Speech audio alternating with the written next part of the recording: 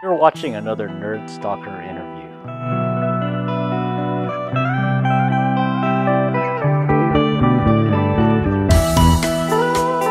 Hey, good morning. This is Greg Laurie, aka Social Greg on Twitter for the Nerd Stalker Media Network, and welcome to another Nerd Stalker interview.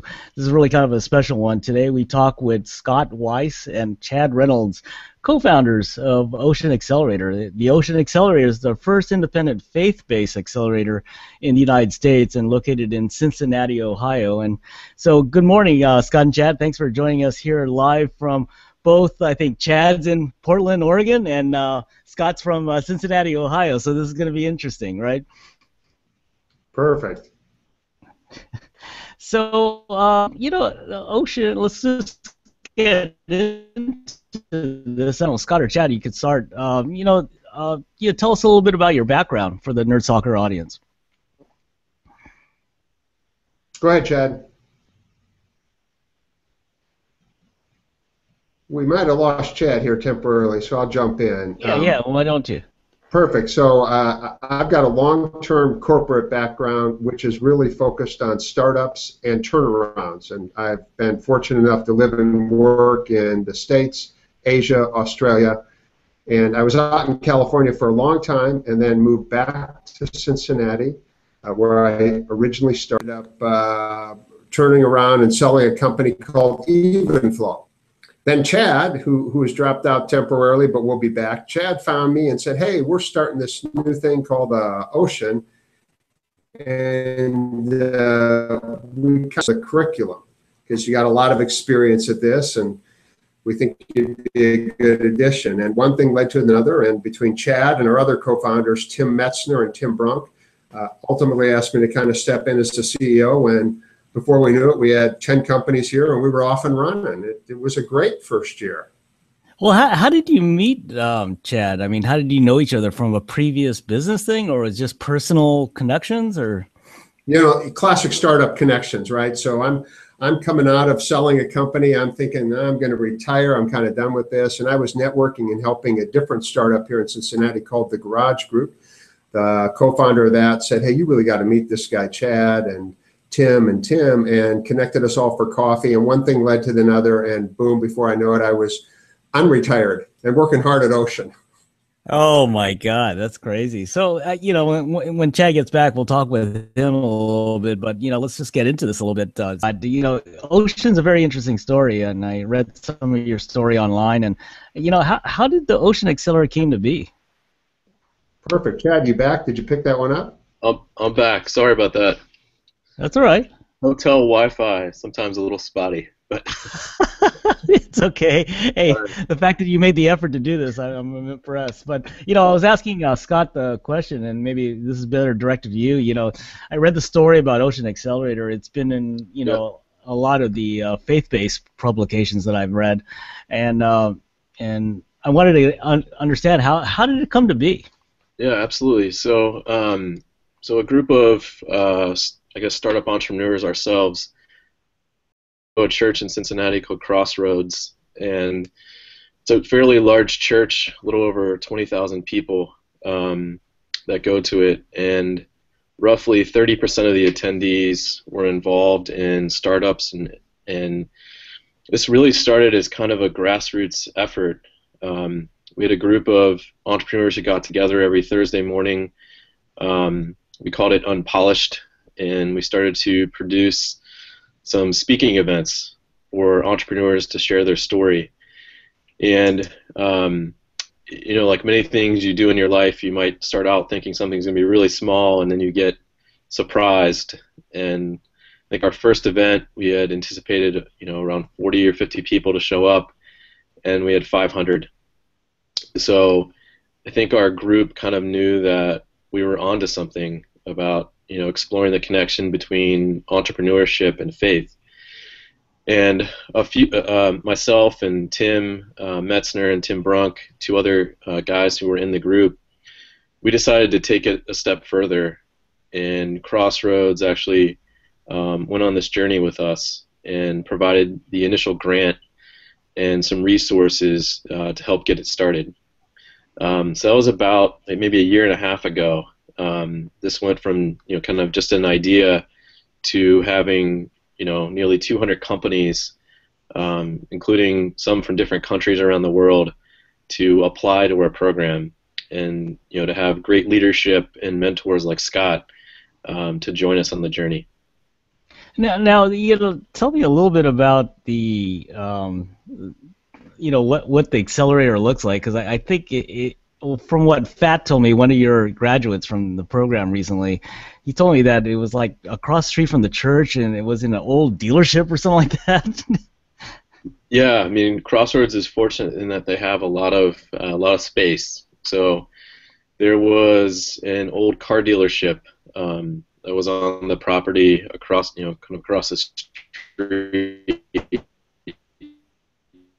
in storage and different types of programs.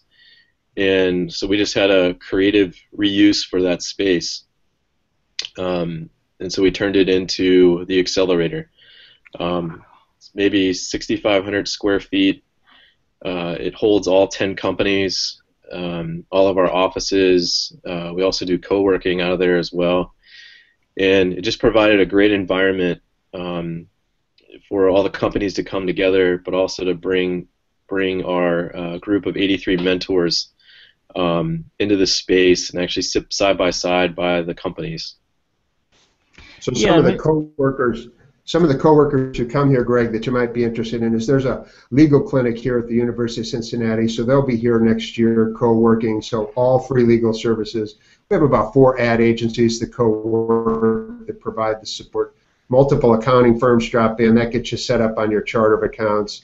And then all kinds of local entrepreneurs, both those who have succeeded and those wanting to succeed, show up. So it ends up being a really vibrant, it's just full of light kind of space. It's hard for me to find a space to work here, and kind of I run the joint. So it's a pretty popular place. That's a good problem to have, right?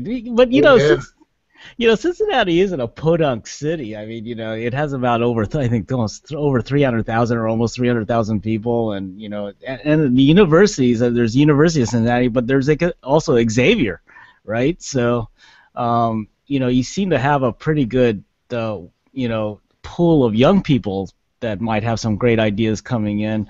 But tell us a little bit about how the program's structured. Faith-based. A lot of people think different things. People who are not faith-oriented, may look at it a little bit differently. But you might want to talk a little bit about that. Sure. Let me start, Chad, and then you can jump in. Our mission and vision are very clear, Greg. Our mission is to increase God's presence in the marketplace by building into entrepreneurs. So wherever you are on the God question, that just invites a discussion, right? Like, what does that mean?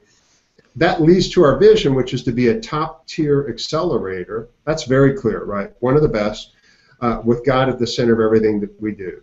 So when we step back and look at entrepreneurs, we look at an environment that skews towards focus on financial success. And we look at the people pursuing that, and we think a lot of them pay an enormous price. They put their health at risk, their relationships at risk, their spiritual life at risk, and certainly their personal wealth at risk. And we said, now let's approach this differently. Let's approach this holistically and build an accelerator that every time we provide a lesson on how to succeed as a startup, we have a companion lesson on, okay, spiritually, what does that mean? So program participants come in, and on Monday is always a teaching day, and they'll get a program from somebody on how to build your brand. And then they'll get a 2-hour workshop program on, okay, how to build your faith, how to build your character, how to build your belief in God. We don't discriminate based on where your belief is, but if you come here and take the seed capital, you go to the programs.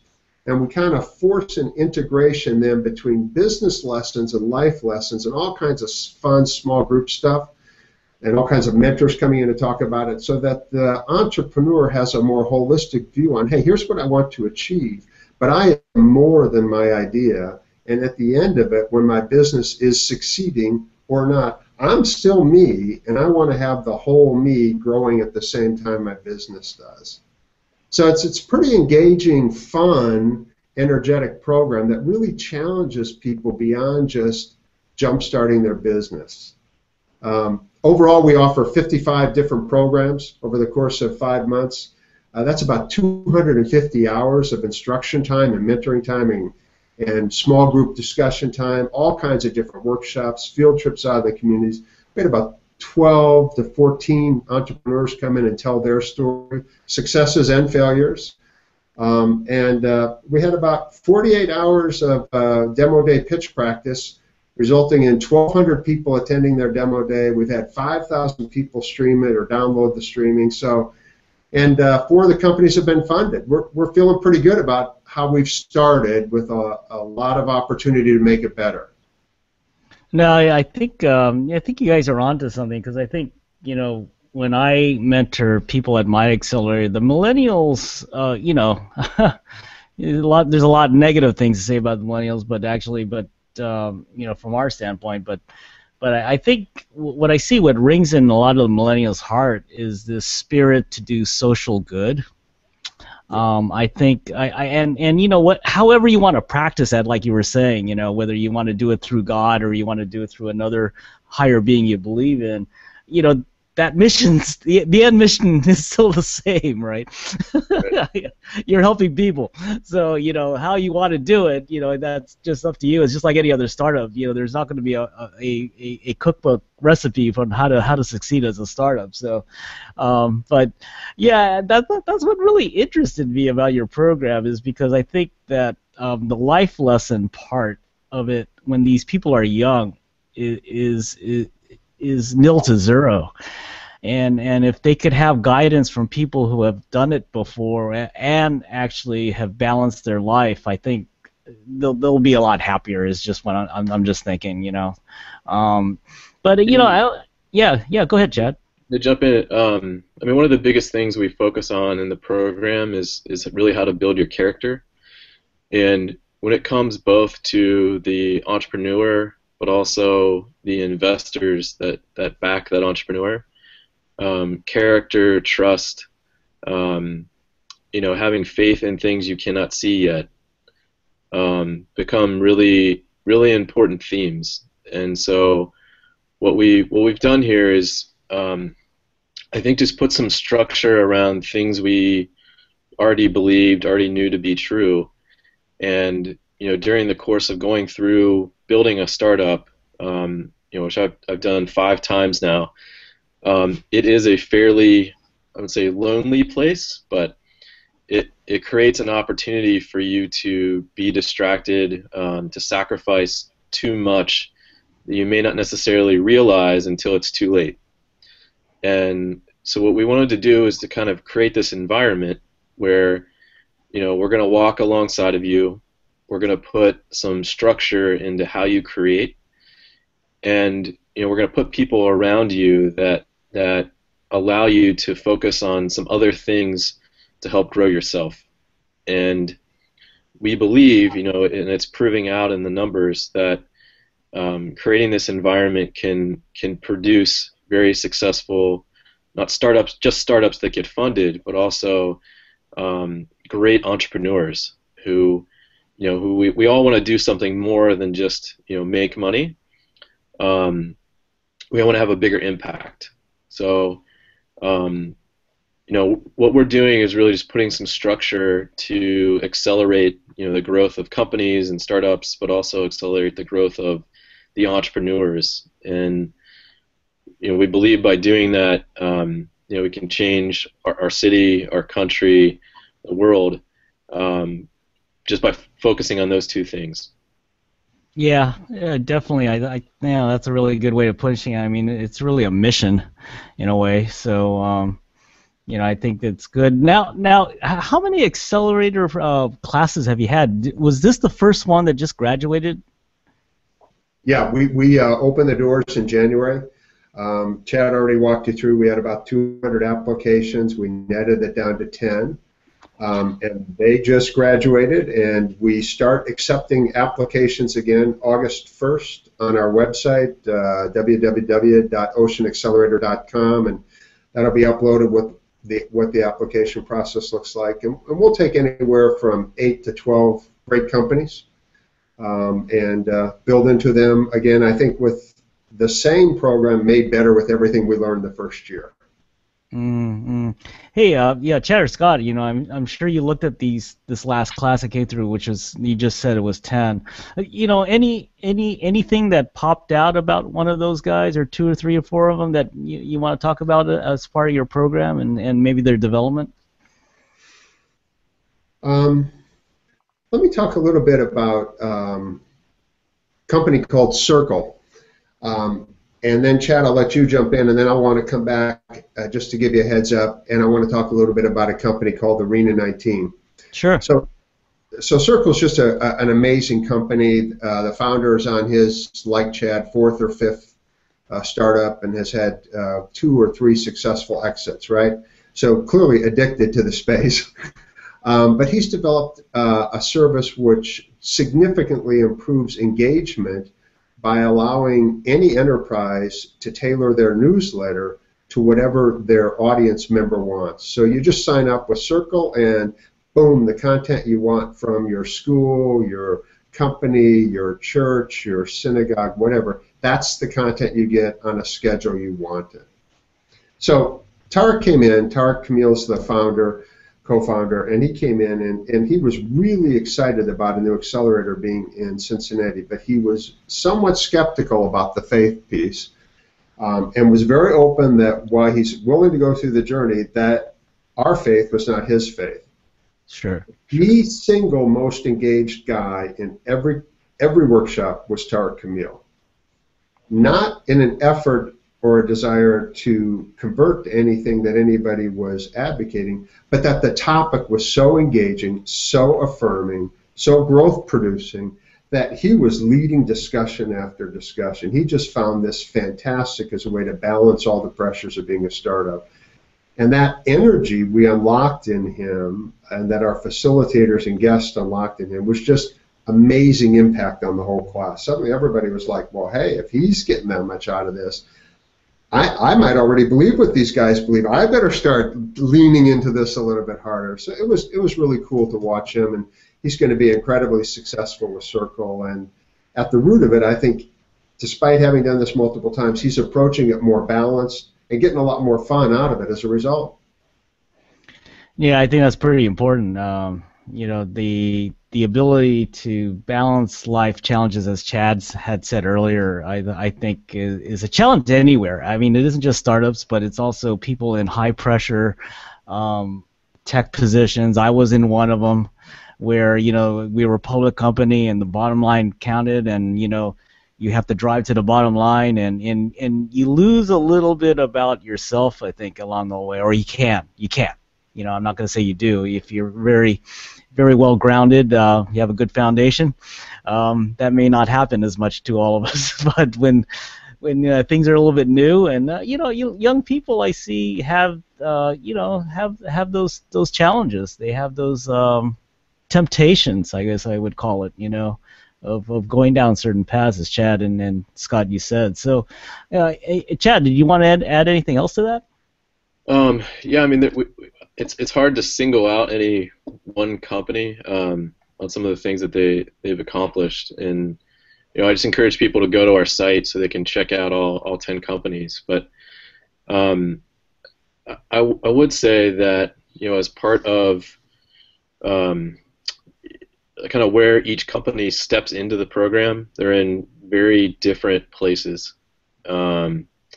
We've had some who were kind of lifelong family entrepreneurs who came up with an idea and wanted to kind of leave the family business and go into start something completely on their own, like with Arena 19. You have friends who came together around a passion for baseball and just wanted to make baseball, I would say, cool again, but make it a part of our culture and our pastime, and build digital apps as a part of it. You had Fat and Chad and Michael from Lifeboat that you've talked to before, who are building a new experience for breaking down on the side of the road, which we all know is sometimes terrifying, especially if you have kids out on the road. And we had others who had, a very early stage idea, and nothing more than, a deck or presentation on it. But we knew the two guys, and we knew that they had what it took to build something great. So I would just encourage anybody who might be listening to this that starting August 1st, we've got applications open, and the companies that go through the program, no matter what stage they're at, we've worked really hard to put together a best-in-class program, and it's definitely a little unique, and that's a good thing. And so we're looking for people who are kind of brave to take that step and to go into this type of program, which challenges not everything you believe, but challenges certain things in your life that we think could be improved on, and hopefully will put also your company in a very different light at the end of the program. Yeah, that's great. I guess you guys. Wow, you really feel good after this interview here. So I think we'll probably close this out. But yeah, exactly. People out there. Ocean Accelerator has a program with the next class starting on August 1st, and you can visit www.oceanaccelerator.com for more details on the application, just like what Scott and Chad just said. But anyway, that was Scott Weiss and Chad Reynolds, co-founders of Ocean Accelerator, introducing the faith component to startups. So thanks for joining us, everyone. This is Greg Gloria, a.k.a. Social Greg, on Twitter for the Nerd Stalker Media Network, where we believe in tech, startups, design, and you. Thanks for joining us, everyone, and be careful out there. Hey, Chad, Scott, thanks for your time, and I really appreciate that. Yeah, no problem. Appreciate it. Thank you.